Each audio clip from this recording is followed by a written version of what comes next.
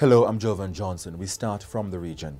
At least 19 female students were killed last night in a fire at a high school dormitory in the community of Mahdia in Guyana. The government said an estimated 57 children were housed in the dormitory and that many were trapped. Back home now, a 15-year-old boy is in custody over the stabbing murder of his 19-year-old brother Norlando McDonald on Saturday night. The brothers reportedly had a dispute over a bucket inside their house at Washington Mews, an informal settlement tucked away behind Westmead Willows in Portmore St. Catherine. Defendant Charlene Ashley has sought to paint developer Juliet Holness as dishonest amid revelations that Mrs. Ashley faced losing the entrance to her home to make way for the lawmaker's $800 million apartment complex.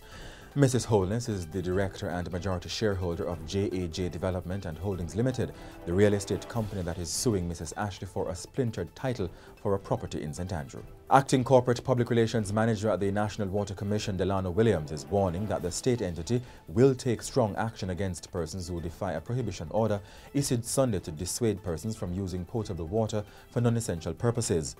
The prohibition order, which takes effect on May 26, makes it unlawful for persons in drought-stricken areas to use potable water for watering gardens, lawns, grounds and farms, as well as the washing of vehicles by the use of a hose, among other things.